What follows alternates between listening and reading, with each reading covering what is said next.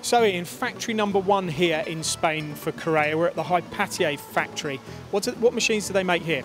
Made here are the Experta, the NORMA and the NORMA L. Okay, great thing that stands out straight away, 5-year warranty. Is that applicable for all models? That's applicable across all the machines in the CORREA range. Okay, let's go and have a look.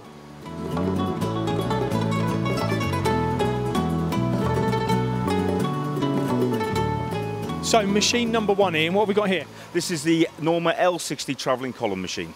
And with it being a travelling column, what's the advantage to that? Main advantage of the machine is with the travelling column is the fact that we can go up to 8 metres in the x-axis. And I was also thinking on the fact that you can put more weight on the table because the table's not actually moving, is it? Of course, because it's not moving, we can go up to a much higher weight. Now I notice we've got a 90-degree angle here on the head. What sort of heads do you offer on these NORMA L machines? There are 5 different types of head on this machine. The head we have on here at the moment is a UDG head, which is a 0.2 indexing head.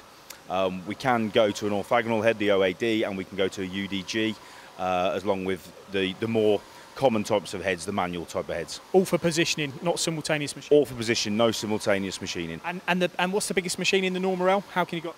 NORMA L is an 8-metre machine, it's the NORMA L80. And before we move on, who's going to buy one of these machines? What are they going to be making?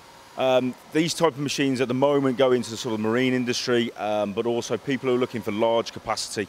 I can see here we're doing some novel horizontal turning, which is pretty different. This is a new development for ourselves. We believe, I certainly believe, there is a market in the UK for this type of machine that we're doing. Okay, let's move on to the Experta.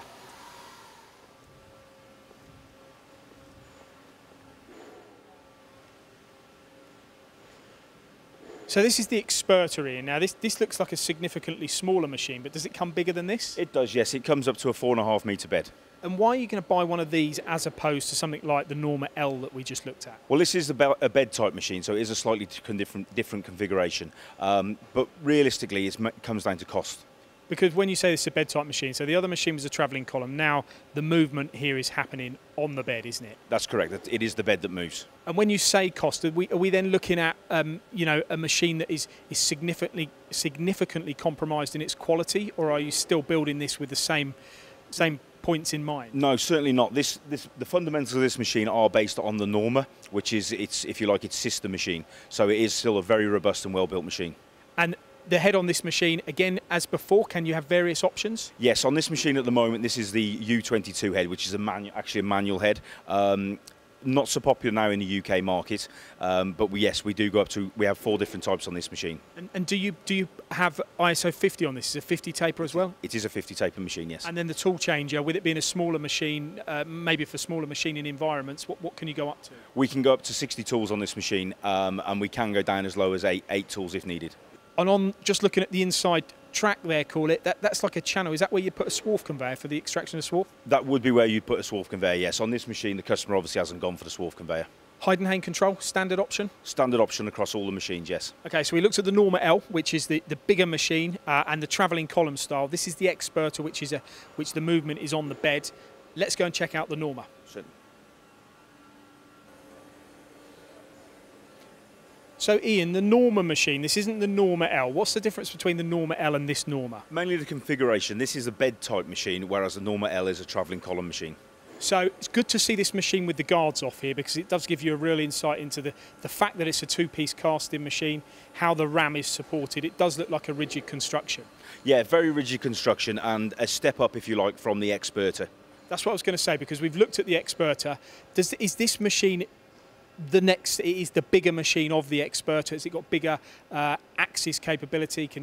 Is it generally a bigger machine? It is generally a bigger machine. The X-axis is actually the same size, and it does use the same casting on the X-axis. The Y-axis goes up to now 1.25 metres, and the Z-axis goes up to 1.5 metres. And I noticed that the column on this NORMA again is much bigger than the Experta, so that sort of supports the argument for a bigger machine with a bit more rigidity, perhaps. Certainly. I mean, the actual column itself is the largest in its competition, if you like. And will you sell a lot more of these NORMA machines than you will NORMA Ls and Expertas? Is this a good middle ground machine? I would say in the UK market, this probably is the middle ground machine that people go to out of the three machines. And just to quickly summarise the options on this type of machine, what can you get for the spindle when it comes to speed, power? Is it ISO 50 and the tool changer? 50 taper, 6,000 RPM at the moment.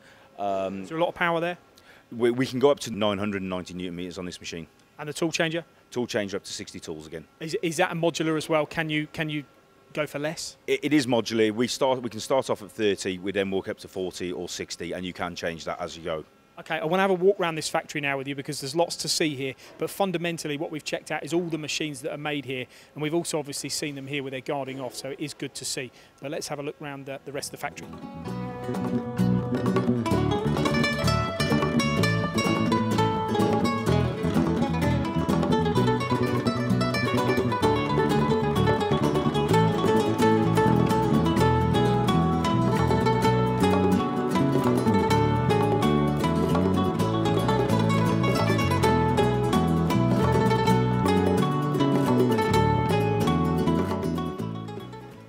And this is why we come to factories like this, Ian, to see these machines in their makeup. Here we've got a NORMA and an Experta column, correct? Yes, we have, yes. And I think what you can see there is the difference between the two columns. The size of the column of the NORMA, which we've got lay in front of us here, and obviously the Experta behind it. And the NORMA's obviously much bigger because that is the machines that we've been talking about, which are the middle of the road machines, bigger than the Experta. Certainly, yeah, it certainly is. Okay, well, it's been a fantastic first day. We're going to have to move out of here now. We got here late. Everybody's gone home. Let's go and have a cold beer and look forward to tomorrow.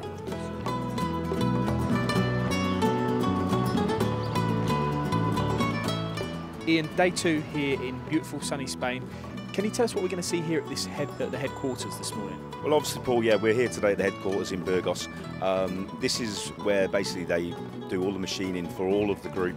So from where we were yesterday, all the machining for those machines gets done here, as well as obviously our larger machines. So today we're going to see large bridge-type machines, gantry machines and travelling column machines, but larger than what we saw yesterday. Can't wait, let's get into it.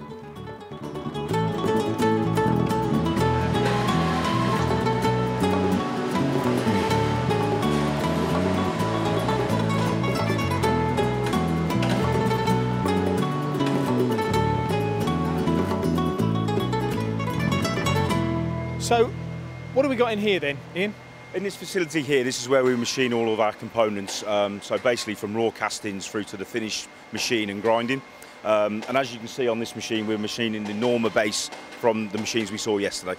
And they're actually your machines, the CORREA machines, aren't they? These are our machines. They're actually they were prototypes originally. So as the machine's going through its life, we can obviously monitor it and now make improvements where we see that. Oh, okay, so this would have been the first FPM machine, for example? This is the first FPM machine, yeah, and then further up the shop we've got a Versa MW. And I suppose that enables you then, if when the machine's being used, there are things you could modify to make it better when you build the new machines, that's what you do? That's correct, and as you'll see later on, that's what we've done on some of the other models.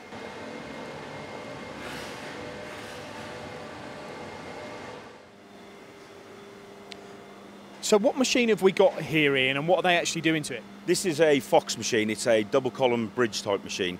Obviously at the moment it's in assembly, so we're just, by the looks of it, we're clocking in the head at the moment. Well, how big do the Fox range go? What's the extent of the range? This machine in this configuration goes up to 8 metres in the X-axis, 2.5 in the Y-axis and 1.5 in the Z. And again, can you have multiple heads on it, head changes? Yeah, the difference from yesterday is we can actually have more heads now, so we go up to 9 heads on this model of machine. And what's great about coming into factories like this is what we want to see. You know, we've got here, this is a base of a machine, or is this the column of a machine? This is actually the gantry of the machine. So on top at the moment is the saddle, which obviously the ram will sit on. You can see you've got a huge ball screw on there, 4 supports on the top and the bottom, Yeah, and also I think it's important to say the oversized linear ways as well on there. Yeah, they are pretty thick, aren't they? And is this the case for all of the machines here? We'll see this today, but they're all put together. Everything is assembled here. Everything is assembled at this plant, yes.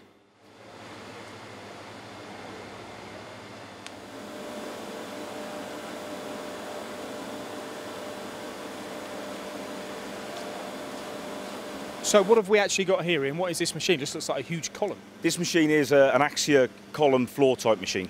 It looks to me like we've just got a huge column. There's no table. There's no bed on the machine. How does it all work? It can actually be bought with without the table there, but most customers obviously do put a table and either mount it direct to the floor or will sink it into the floor. So is the idea that the modularity of it, you can kind of build the machine up to whatever platform you need? Yeah, to a certain extent. I mean, again, this machine can come with 9 different heads, which you can have all 9 on the machine at once. But it does give you the option of swapping and changing the heads as you go along. And how big could that X-axis move? This X-axis at the moment is up to 25 metres. So it's a big machine for pretty big applications then? Very big applications, or mounting several applications on the same table.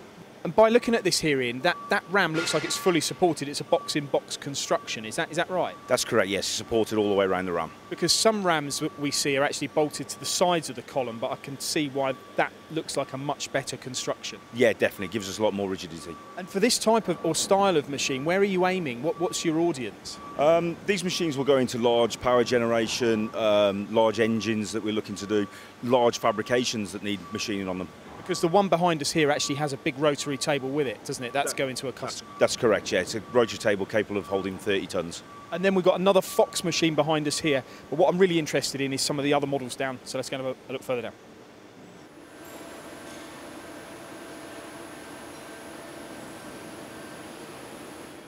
Now this is interesting, Ian. This is a slightly different configured machine. What is it? This is a HVM 65. And you've got here, instead of the kind of traditional what we've seen earlier, like column and a bed, you've got a column and a bed, but you've got another casting in the middle, so it's a 3-piece. That's correct, yeah. What it allows us to do is we've got 6.5 metres on the X-axis on this, but because we don't necessarily want to go so high, this machine actually only goes up to 2.5 metres in the Z-axis. But it does allow us, because of the configuration and how it is manufactured, it allows us up to 2 metres in the Y-axis as well. And I might be wrong, but it would look to me, if built in this way, it's probably more rigid than a RAM, is it? It certainly is more rigid than a RAM, yes. And as you can see, the Y-axis will go backward and forward, moves backward and forward. And I see here on the X-axis, Ian, we've actually got 5 guideways and an extra support at the back. That's correct, yeah. We've got the rigidity in the 3 at the front and then the 2 at the back for support.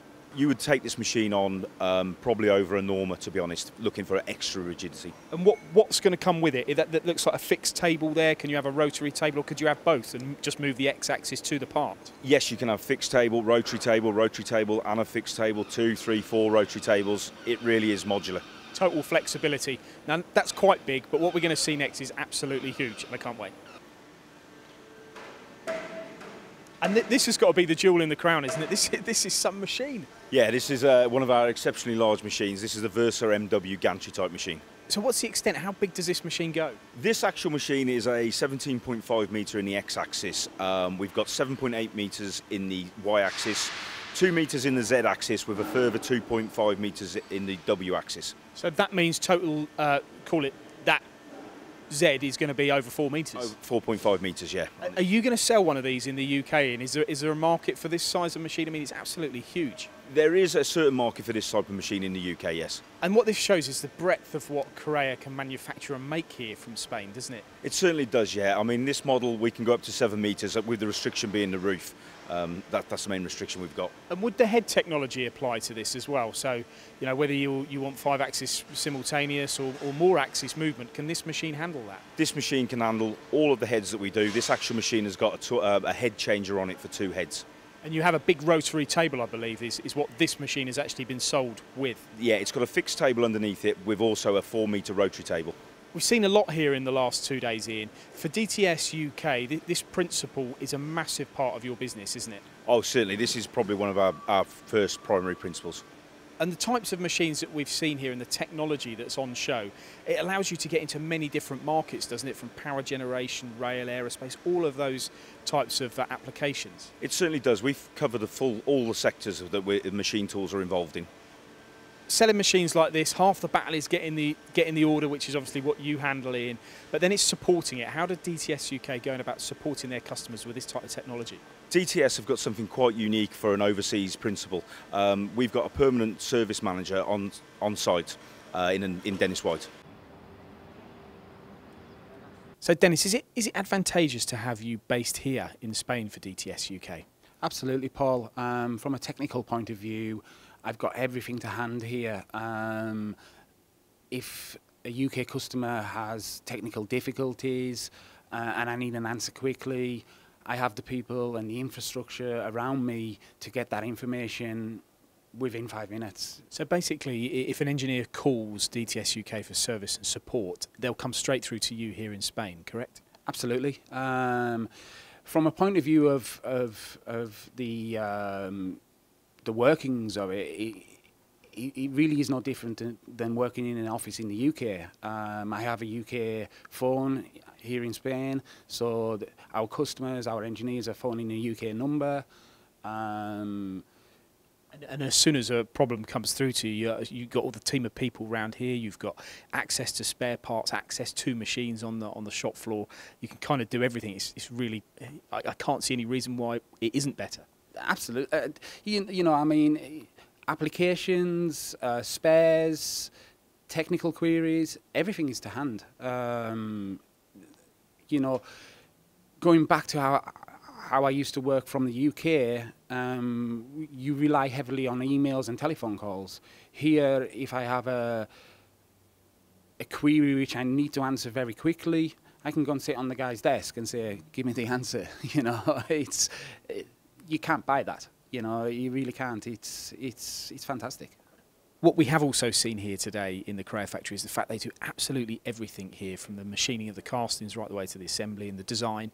Also the spindle technology. Tell us a little bit about that. Is that all done here too? Absolutely. Everything is done in-house. Within the factory they have clean room facilities. All the heads are built in-house. Some of the spindles are bought out, such as the high-frequency spindles, but all of the geared heads and the UADs, OADs, all of that technology is built within the CORREA factory. And if you needed spare parts, they're shipped overnight from here back to the UK? Yeah, I mean, the spare parts department is literally 2 or 3 desks just down there. I can go and bang my hand on his desk and say, get that part out today, you know, and it works. It works really well.